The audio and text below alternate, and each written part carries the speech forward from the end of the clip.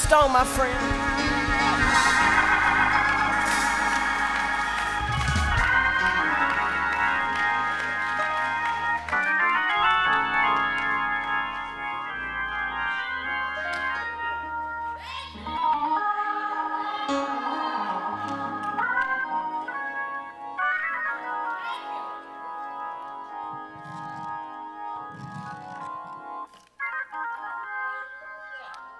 To the pastor, pulpit guests, bereaved family, and friends, we thank God for our beloved friend, Kevin Henry Young.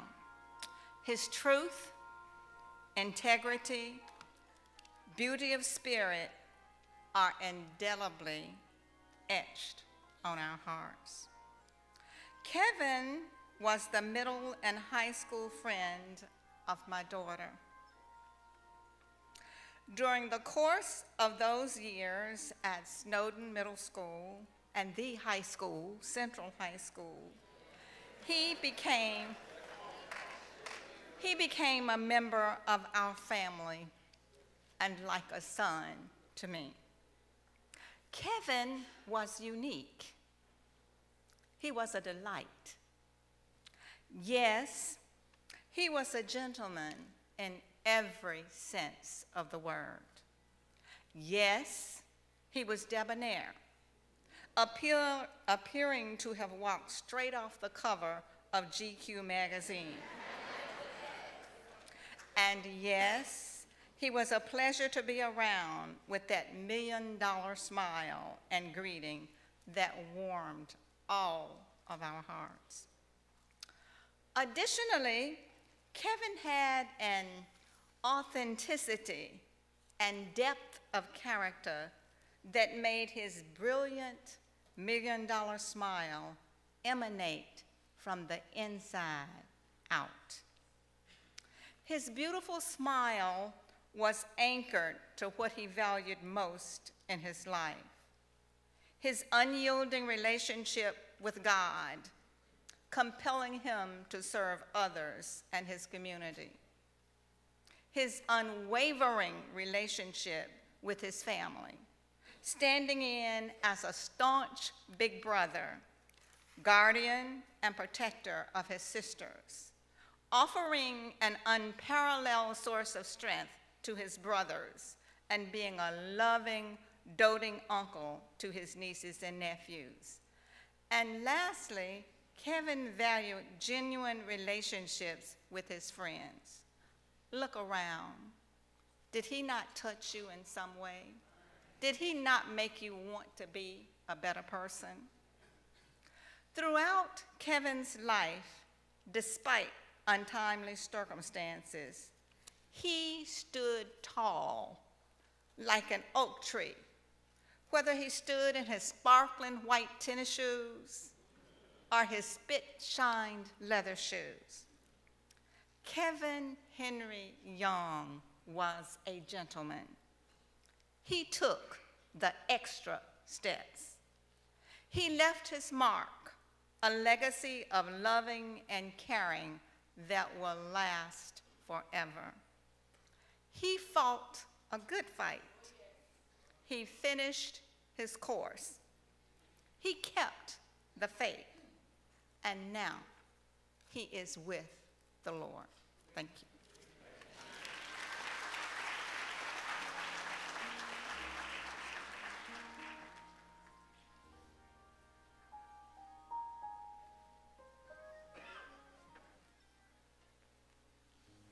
Second Corinthians 9:15 says, "Thanks be unto God for his unspeakable gift."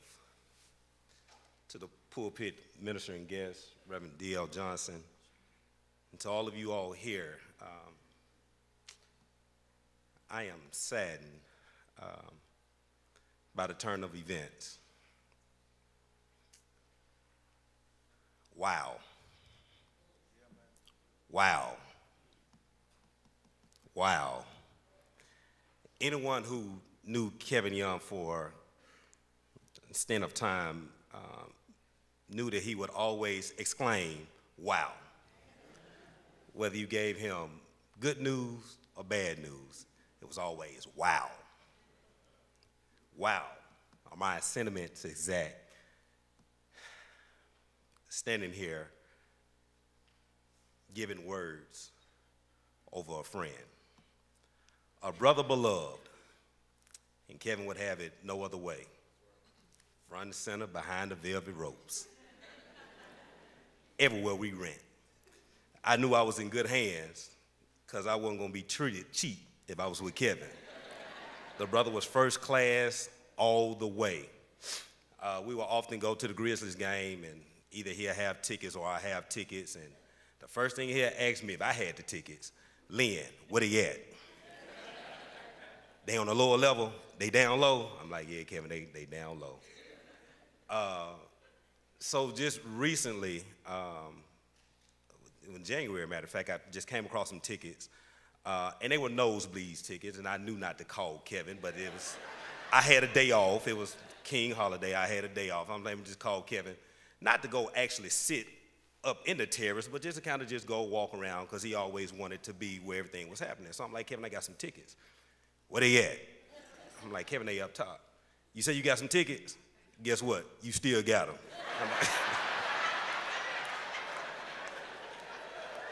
And that was him.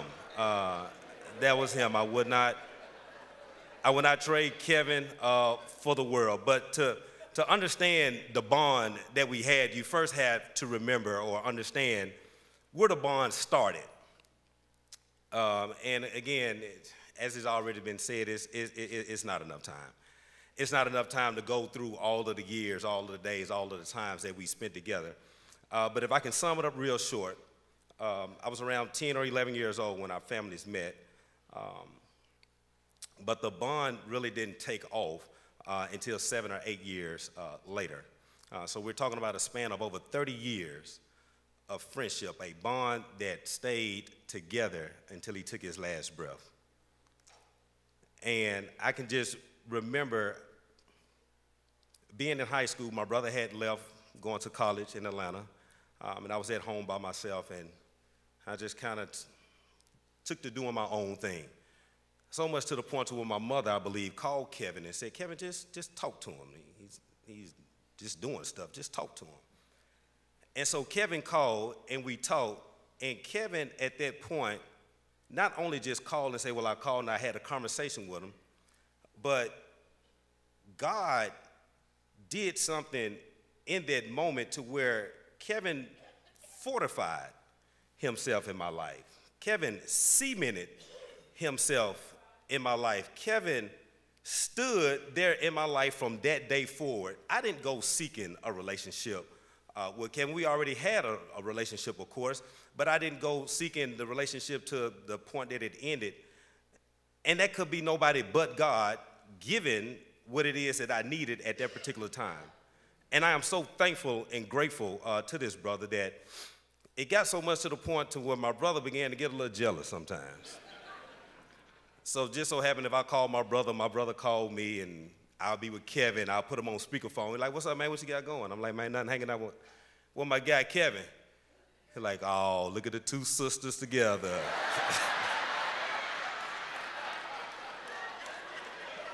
And so Kevin will look and be like, man, you know what haters drink, right?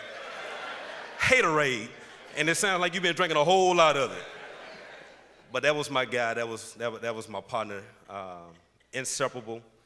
The last time we spent together was just a few weeks ago, late last month. He called and invited me out to the men's conference at Bellevue Baptist Church. And that will prove to be our final outing, our final date. And then he texted me a couple of days later, and he was like, look here, man, I'm going to email you a list of things I just want you to hold me accountable to. And I'm like, man,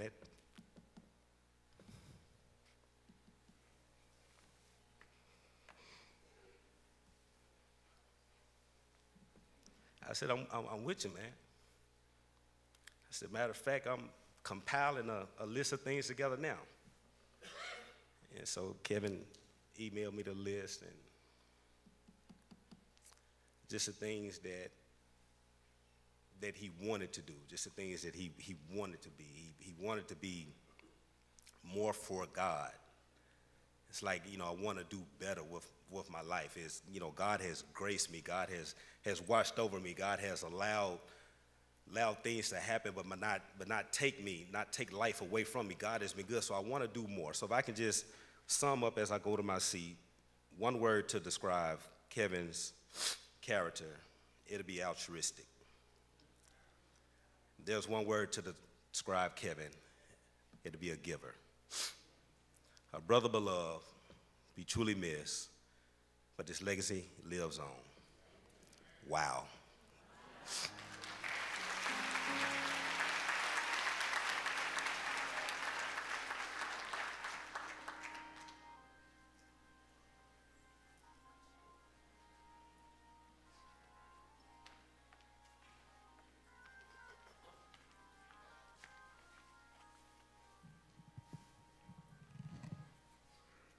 Man,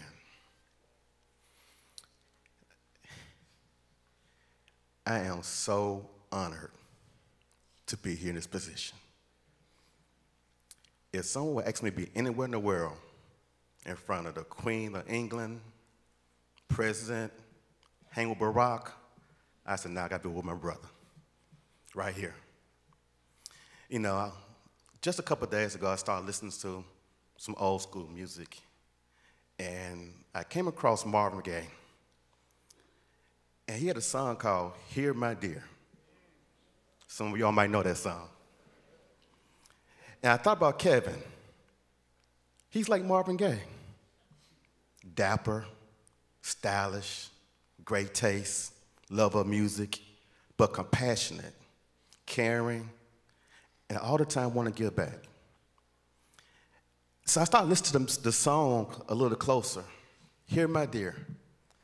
And the song talks about some moments in time where Marvin had experienced with a special person in his life.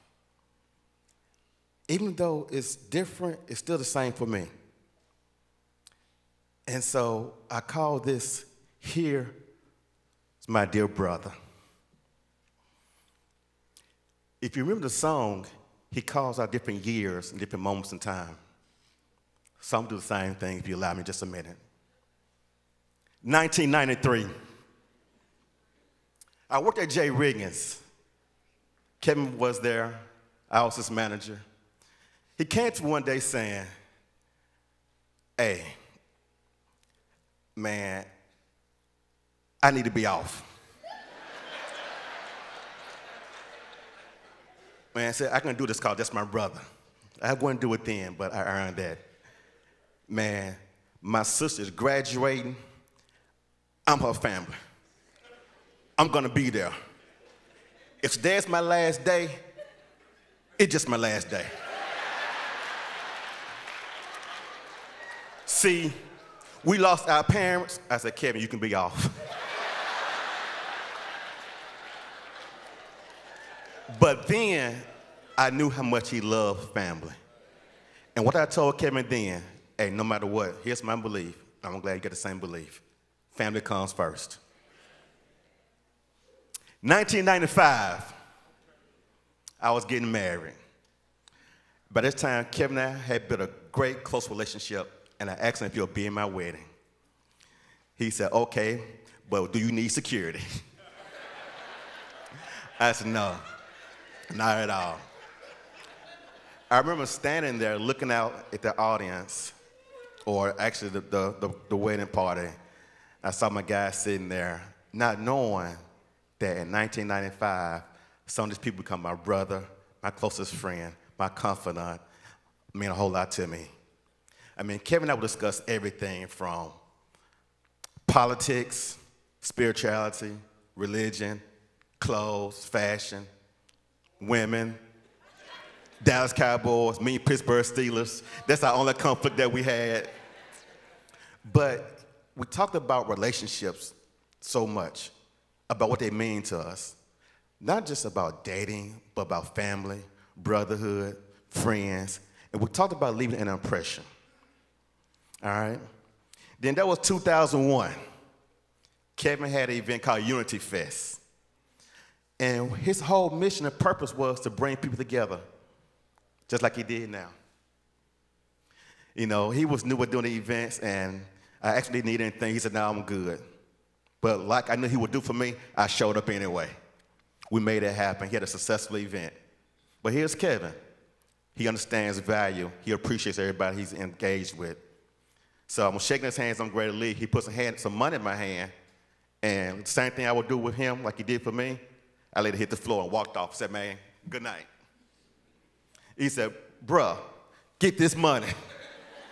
I said, no, man, give it to somebody else. Then 2004 came. My divorce was final. Kevin said, man, you good? I said, man, I'm good. I got a daughter out the deal, so hey, I'm winning. But what's really interesting is this. Even to this day, Kevin still have a good relationship with my ex, and I value that. He kept that relationship separate, and we were fussing at each other through him. And he stayed neutral, even though I think he shouldn't have. 2006, I had a business that opened up on Union, and my motto for the occasion didn't make it. Kevin, where you at? Man, where I need to be. 15 minutes later, Kevin showed up.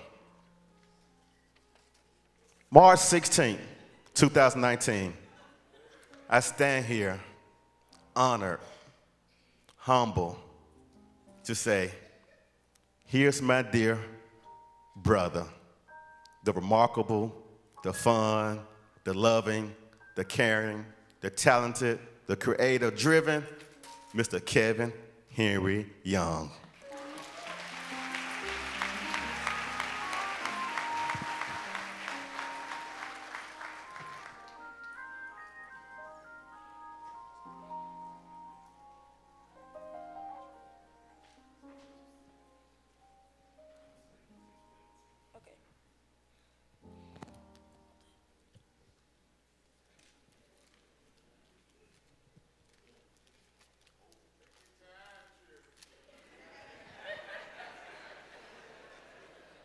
Uncle Kevin meant the world to me. He always had candy and gum for me and Colin.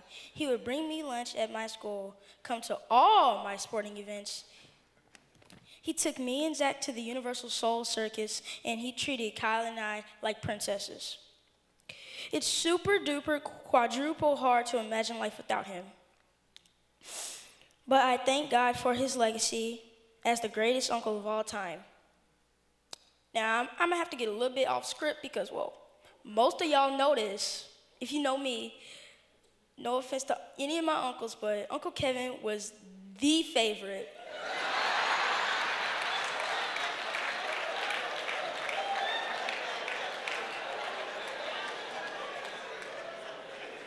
No offense though. I know I'm saved and I know he was saved, so I know I will see my uncle again.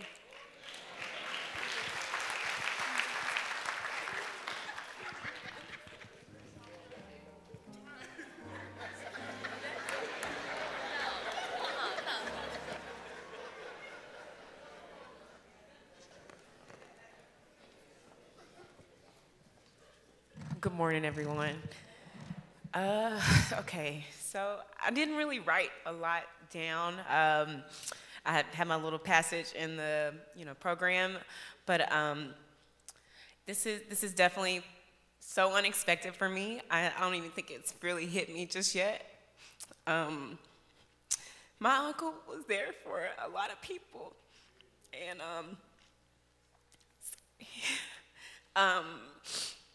he taught me so much about relationships. He taught me how to be a sister. He taught me how to be a daughter. He taught me how to be a cousin. He taught me so much. Like Valencia said, he was always in my business. But my Uncle Kevin showed me so much. I mean, like giving me tickets to games to take whoever I was dating at the time, or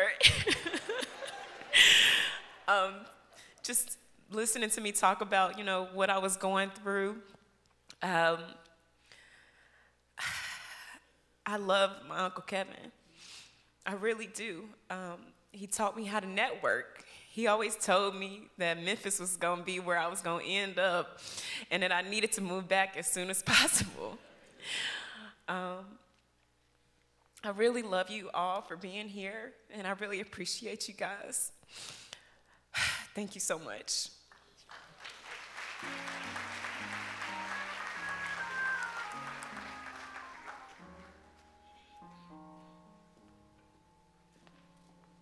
God bless you. You know, when you really have a great relationship with people, when you stand to speak at their service, you don't have to manufacture anything. It just comes straight from the heart. How we love Kevin Young. But I hear everybody talk about how warm and kind and generous Kevin was. For about 10 years straight, Kevin and I played basketball every Sunday night in the gym. And Kevin wasn't the kindest guy on the gym floor. In the words of Bishop Ed, there was another side. There was another side to him. Listen, Evangelist Sharon Jackson, are you present? That's you? All right, from Georgia, right? All right, she's going to minister to our hearts. And I'm going to decrease. I'm honored to be a part of this celebration. I have a flight to catch in a few minutes, and I can't believe I said that on the mic, because you know how members are when they hear you won't be there, then they go visiting. But any Oak Grove people here, Ed's church is closed tomorrow. Joyner's church is closed tomorrow. Shelton's church is closed tomorrow. Steve Young's church is closed tomorrow. And so I'm going to get out of here. And Bishop Ed, we both shared this. This could have been held at either one of our places. We just wanted to offer our services to Pastor Young, the Young family, during this time. And Bishop Ed did the same thing. And so I'm going to take off, man, but Bishop Ed is going to finish the rest of the service, or whoever he designate to finish the rest of the service. So may the Lord bless you, and may the Lord keep you, and that is our prayers. God bless you.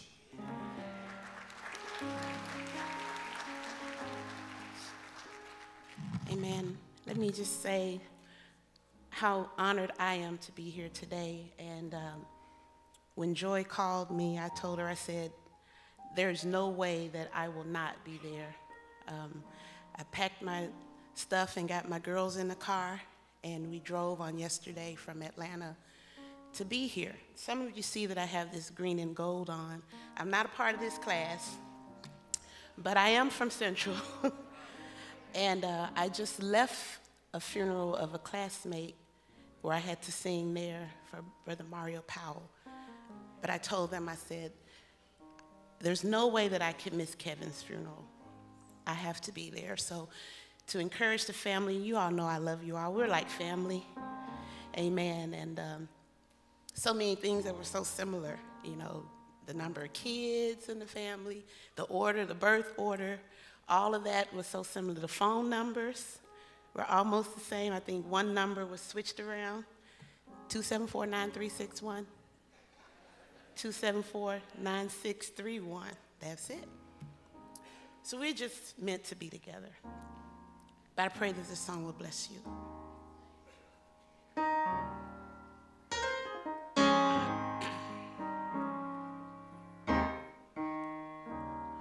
When I finally see King Jesus, I'll take advantage of each moment. I'll not waste time complaining how I lived on earth below. I will walk the streets of gold, knowing his face I will behold. When I get there, I'll crown him King of Kings. When I reach the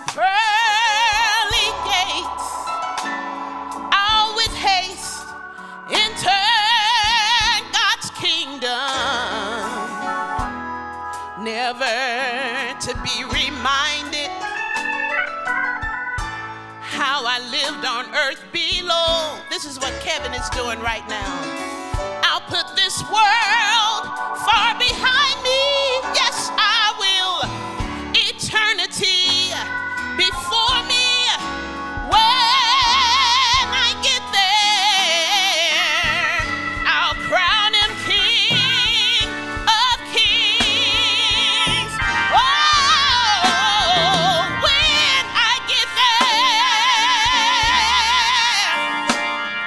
I'll cry holy to the only risen King. Oh, I'll bow down before him, forever love and adore him.